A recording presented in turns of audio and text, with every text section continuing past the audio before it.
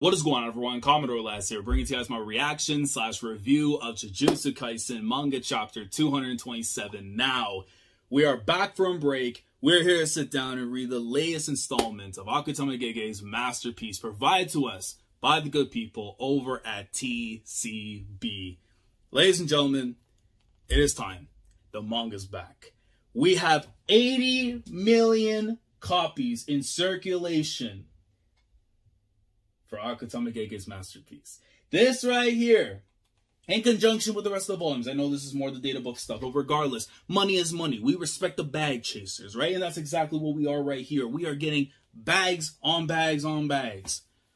And to do that makes you a world champion. We love to see it, man. The manga's going in. We have the cover of Jump. We have the lead color page.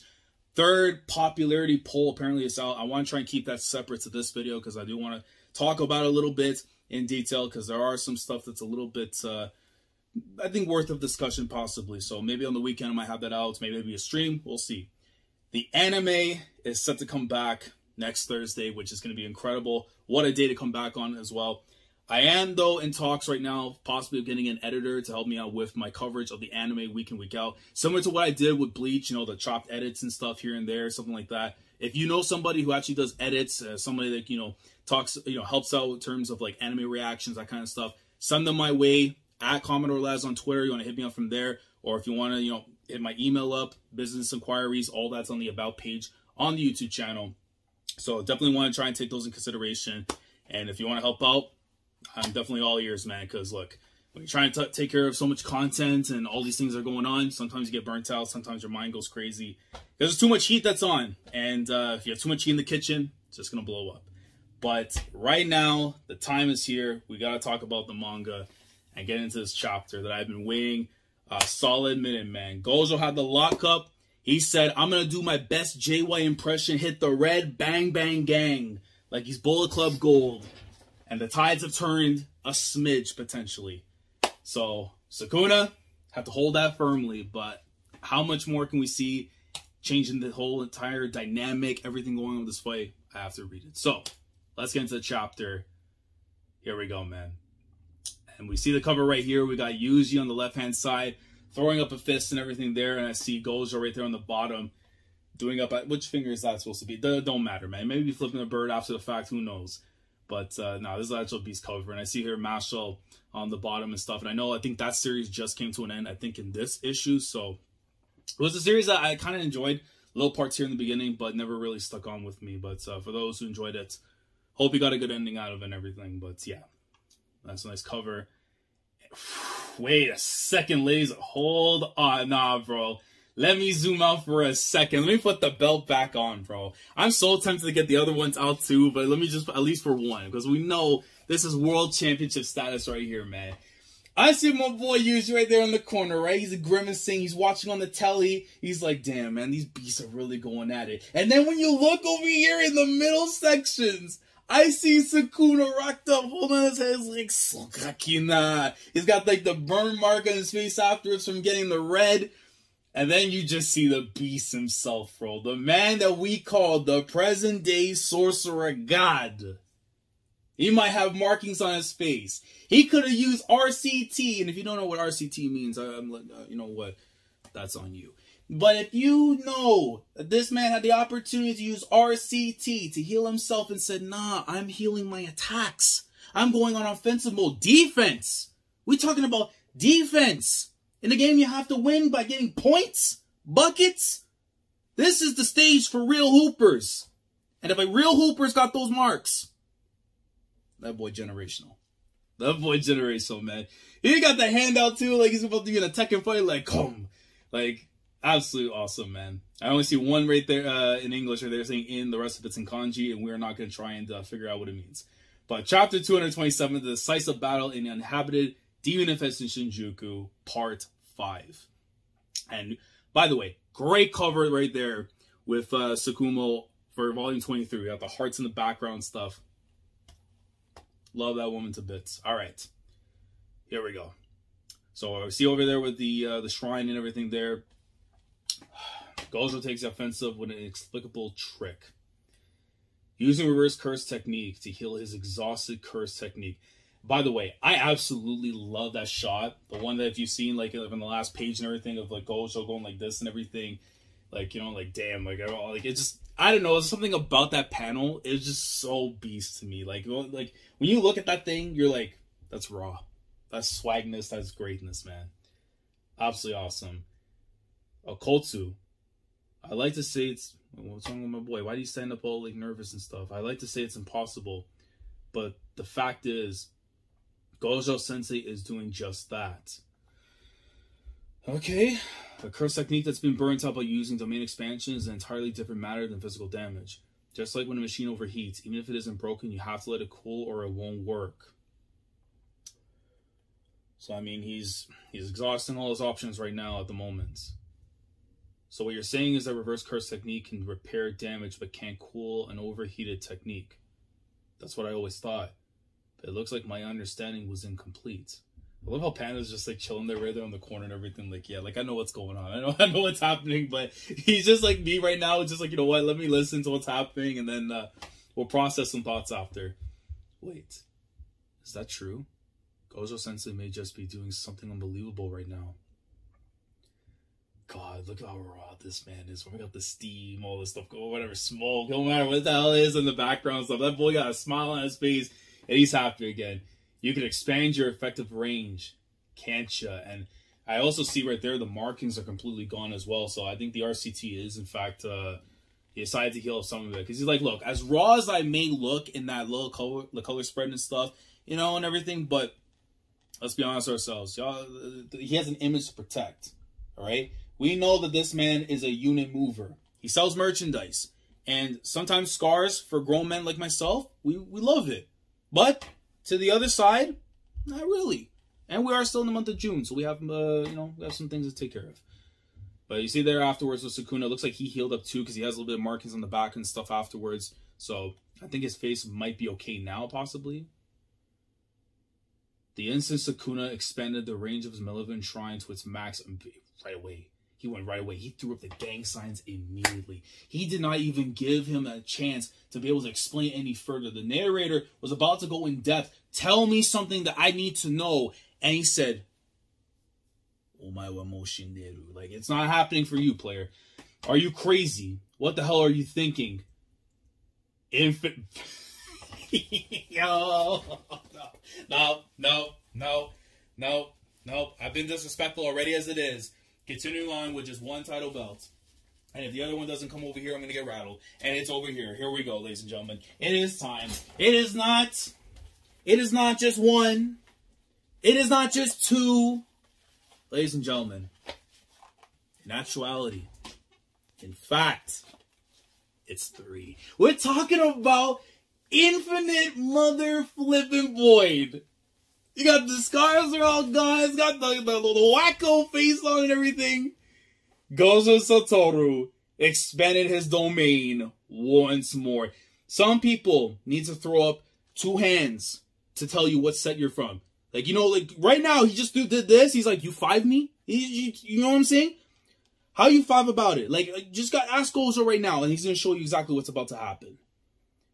And you're seeing the look on everyone. Everyone just like, damn. Like, you see, like, little different, like, little boxes and stuff here, everything. Like, almost like little TVs and stuff for everyone's reaction. Because they're seeing right now things about to get crazy. Does he just want the same thing to happen again? He isn't that naive. I see. He switched the internal and external conditions for this barrier. Huh? It isn't breaking this time, man. I just see the... Jeez. Which means this barrier can guard itself against attacks from the outside. Well, here's the thing.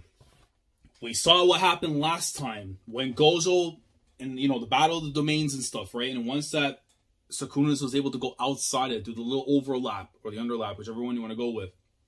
And because that allowed for things to attack from the outside, that barrier was weak. Now it's protecting what's on the outside. But does that mean that the inside is going to have enough structure in there to protect himself from any possible damage? That is to be seen. It seems a bit unfair that he can just change the conditions on his domain on the fly. Which, But then the thing is, though, it's like for characters like him, that you know with this kind of type of strength and craziness to him and stuff, this is something that you would have to expect, at the very least, from Gojo. Like, characters like maybe like a Yuji, Megumi, you know, if let's say in Megumi's case, for his domain, because it's still incomplete, maybe not be able to do something like that. But someone who's been there, done that, has experience and everything, like, it wouldn't seem so crazy to think that Gojo could pull something like that off. Let's take this from the top. And I see from the shrine. I don't see him on the top. Because they are going straight at it. Here we go. Right away, you see a knee coming in from Gojo. But he gets caught right underneath afterwards by Sukuna. And they are slap boxing it up.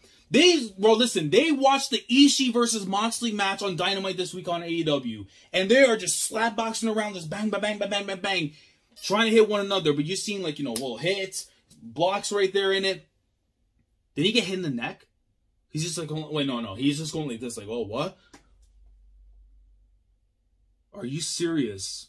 Sukuna can use domain expansion and domain amplification at the same time. Oh, boy. Oh, boy. He did not take that into account, did he? Is he getting used to this? And his output is increasing to more than before. I guess that isn't impossible. While using domain amplification, you cannot use the enact technique etched into your body. Once a curse technique is granted to a domain, it's a whole new ball game.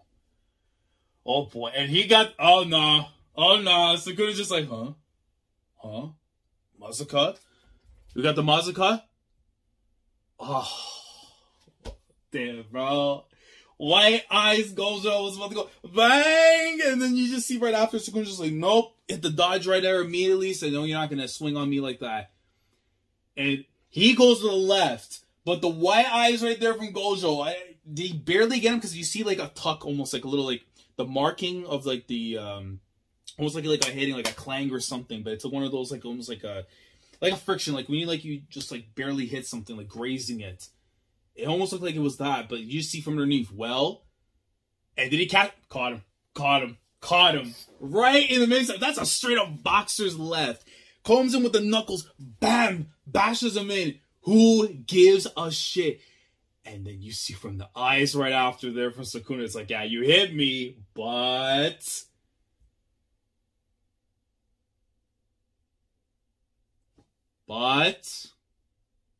brother, why you got them eyes? What? While inside my domain, Sukuna turned off his sure hit effect. Oh boy.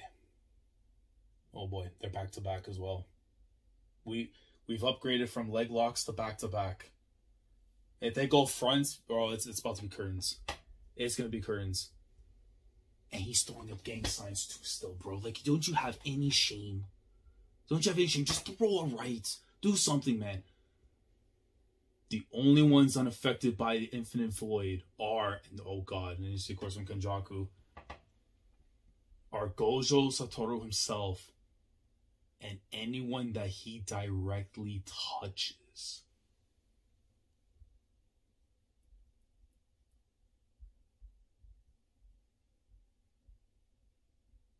I've already gotten first-hand experience there. In order to destroy Gojo Satoru's domain from the outside, Sukuna expanded his effective range and increased the power of his binding vow even further than he did in Shibuya.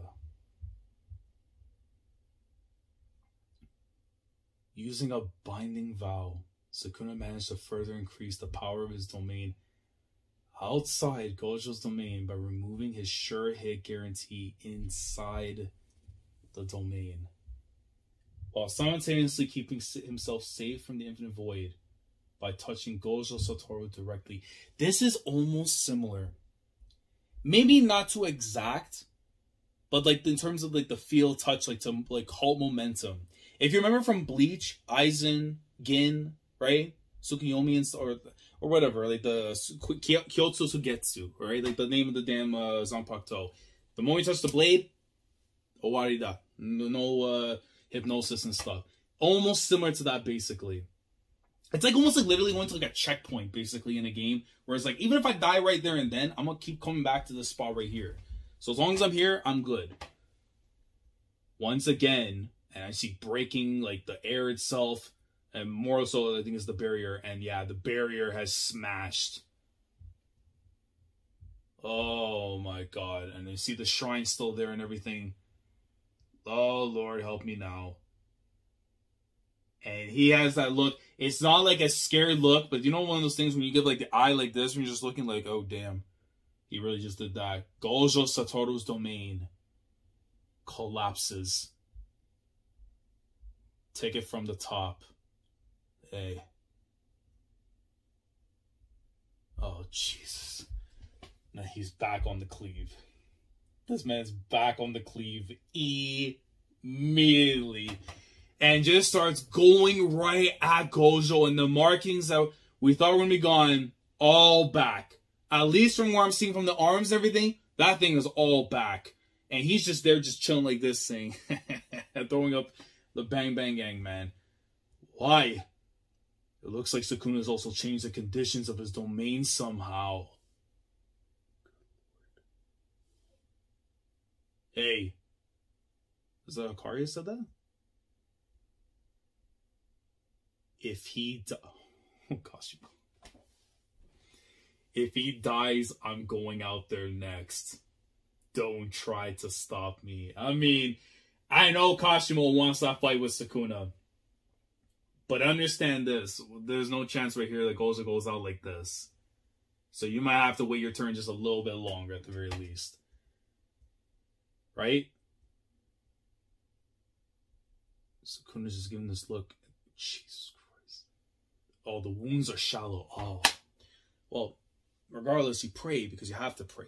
But even then, man, like, other people in this case scenario are going to be in absolute viscerating pain. But it just shows you the tolerance right there that Gojo has to be able to withstand something like this at the very least. But still, the wounds are shallow. And you just see all the markings there, even towards the face. Learned this one when I was a kid. I haven't used it much since I mastered my domain, but... Yo, look at it, nah, bro, this is just so raw, bro. Nah, put it back on, put it back on. What am I doing? I'm disrespecting my sensei, bro. Man's out here doing the most right now. He is just getting scarred up and everything. I'm not here holding his championship belts like I'm Paul Heyman. You know what I'm saying? I'm supposed to be right there for my tribal chief, my tribal sensei. Like, come on, man. My guy's out here. Like, even if he's not on offense right now, the ball's not in his hand, my man, the block, swipe, steals, all that. And he is still able to put on the crazy face. His eyelids all mangled too, probably. Bro, this guy's going through the stuff right now, man. And he's probably just chilled right now. Like, he's getting hit, but he's just chilling too. Falling Blossom Emotion. Kusakabe, what are we on right now, bro? What is that? Not sure. Don't know. No idea. So stupid. And it's such an important fight. You want to throw dumb shit like this. Like, come on. It's weird how in the know you are, Ah-chan. It's a secret art of the big three. Do tell. It's a secret art of the big three sorcerer families. An anti-domain technique. Not so secret if you knew about it. Kusakabe, yo, Panda. I told you about it. He was waiting. The little bastard was waiting. He's like, you know what? I'm going to wait. I'm going to get some information. And then he just goes and hits a retort right there, man. That's his 3 points for the night. It's an application of curse energy that automatically repels anything you touch. Smack. So, okay, smack those arm. It doesn't do a thing against the effects of complex domains like Infinite Void. But if you're up against a simple technique like Sukuna Slashes, it's pretty useful. Wait a minute. So this guy's got himself a Mirror Force? That brother's about to pull out the trap card and say, like, I got a Mirror Force right there waiting for you, bro. Literally, it won't be torn apart like a simple domain either, but you won't come out unscathed. It isn't a technique strong enough to rival the output of a domain. Oh, but no, I'm gonna keep it on. I gotta keep it on. But I see something right there. It might be double spread, bro. It might be double spread. It's enough. And Gojo can heal his burnt out curse technique with reverse curse technique. At the very least, he'll buy enough time to heal. Jeez. Really, look at you, bro. Gojo just like chilling, just like, yo, so nervous. My man stood up. He was literally me during the Kenny Omega versus Will Ospreay match this weekend in the Scotiabank Arena. I'm literally just like this, watching the match, all nervous, jumping out of my chair and stuff, going crazy and everything. And then afterwards, it just starts to set in afterwards. I'm watching two of the greatest the game has to ever offer. Just go at it. But he's more so nervous is the fact that someone could actually die right here and now. Domain expansion. Oh, God. Look at that eye, man. Look at that eye. That brother is ready for war. Again. No. This time it's huge.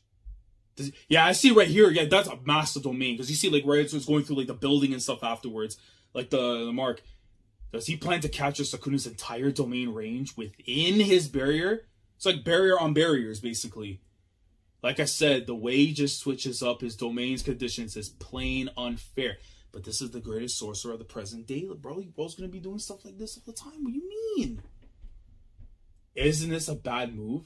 By expanding the range of the barrier, the quality of the domain itself will decrease considerably. So it's like, literally, he's putting on, it's like attack and defense points. And then there's like something in the middle. And the middle thing is getting what it needs, right? Like the range or whatever. But the defense is the one that's taking the L. But as long as he has enough attack points, he's just going to go in there and just do the business. Even if the domain won't be destroyed from the outside anymore, it's meaningless if he loses on the inside. And I see the thing being chipped away and stuff as the cracks.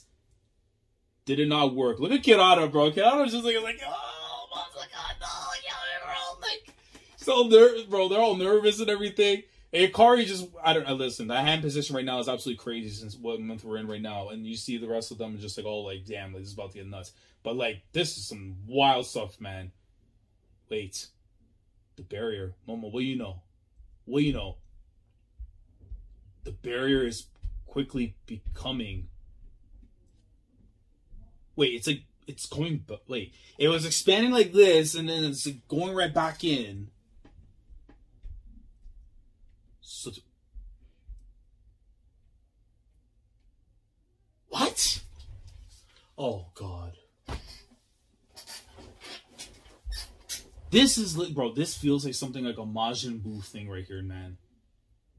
It's so tiny. The battle between the strongest becomes more dense. Oh, but then here's the... Oh, my God. I just realized... Okay. So, when he expands it, defense is gone. If it's the size of a freaking... Like, when you're playing pool, like billiards and stuff, like the little 8-ball and stuff, right? Like, how dense... Oh, he's going to chop him in there. And if he uses, like, a surefire... The barrier's not going to break, so whatever he hits him with in there afterwards is what he's banking on to try and get the dub. That has to be what it is. Gojo's going to let off a hollow purple or a hollow rainbow at the rate that things are going. And that thing is going to have to connect with Sukuna. Essentially, that's what has to be. I mean, if someone knows anything different on the way it's being expanded, again, in my head, right now, the way I'm processing is maybe a little bit different from everyone else. But if that's how you see it, like, I think he's going to hit a hollow purple while being in there because it's going to be all dense. The surefire could be there for him. And then it's like, bang, Owari-da. But then at the same time, too, Sukuna could still have something afterwards to try and stop it. That's like the only thing I can think of. But if you make it that dense, then you're hoping that the fact that whatever you have right now in stock in terms of your own attack power is enough to be able to do the damage. So that's crazy, man. I'm just thinking, like, it's going big, then it goes small, and then it's just so tiny, tiny, tiny, tiny, and then this is where we are. But, yeah, that's... Look, man, if anyone knows exactly how they're going to try and come away from this fight with a W, no matter if they're going to walk out of this with, like, multiple scars, damage that they're going to feel for, like, eons, until, like, their dying breath. Even when they get put in the dirt, and they get risen up afterwards as a mere soul going up to purgatory, that brother's going to be feeling all the pain that he's gone through in this fight. But if it means this moment right here allows him to get this win, by all means necessary. Fire chapter to come back from, but truly next chapter, depending on the way Gege does this, could really be a difference maker in terms of getting closer to the end of the fight, even though I could still see going maybe another 2 or 3 chapters. Again, depends really on the direction where we go from here. But this feels like one of those moments where like you're going into a stretch, like in a wrestling match, where you're going into that stretch where he could be hitting a finishing move right now, but then get hit with a reversal, and then it's like you don't know where it can go from there after. So this is going to be very interesting, man. If this thing works out, then that's big, but at the same time, is that going to consume a lot of the energy that Sukuna that Gojo has? And if it does, he has to bank that it works. Because if it doesn't, Sukuna could come back and just absolutely decimate him. But that's going to have to be seen for next week. But guys, great stuff here. This was a great chapter to come back to from the break week. Glad I didn't see anything there in terms of the popularity poll, so maybe I'll get posted information of that afterwards when I do get it, and then we'll go into detail. But guys, let me know your thoughts down in the comments below regarding this week's chapter of Jujutsu Kaisen. Let me know how we are feeling about the fight so far, and in terms of what exactly Gojo just did at the end, in terms of making his barrier all tiny and everything, right? To get the density of the defense, to possibly ensure that whatever sure hit attack, you know, whether it be hollow purple, red, blue, anything that he has right now in his arsenal, whatever he's going to try and use, do you think that this is going to be what he's banking on to change the tides of the fight or possibly even finish it? Let me know down in the comments. If you feel like there's anything different or any clarifications, input, any other thought process you have regarding all this, please let me know down in the comments below. Like the video if you enjoyed. Subscribe to the channel if you guys are new here if you want to be part of the weekly experience when it comes to my coverage of Jujutsu Kaisen week in, week out with the manga and hopefully with the anime. Subscribe if you haven't already. Click on the bell of Shandora to stay up to date with everything goes on the channel. And with that being said, hopefully I will catch you guys next week around this time for the manga. If not, more than likely for the anime.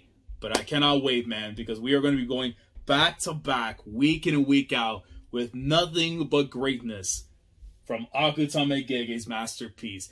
80 million copies sold across the globe, and that number is just going to keep on going up because we got hidden inventory. We got the evening festival before we kick off the arc of legend that put this manga on the pedestal it is right now at the very summit of the game. That lets me carry 3 titles on my shoulder. We're talking about the Shibuya incident. And ladies and gentlemen, if this is for whatever reason, you just stumbled upon this channel, you clicked the video and you thought, what is this guy talking about? Shibuya incident. You're going to find out. You're going to find out very soon. And when you do, get ready. Commodore last signing off. Thanks so much for watching. And as always, take care. Going crazy. Yeah, we go.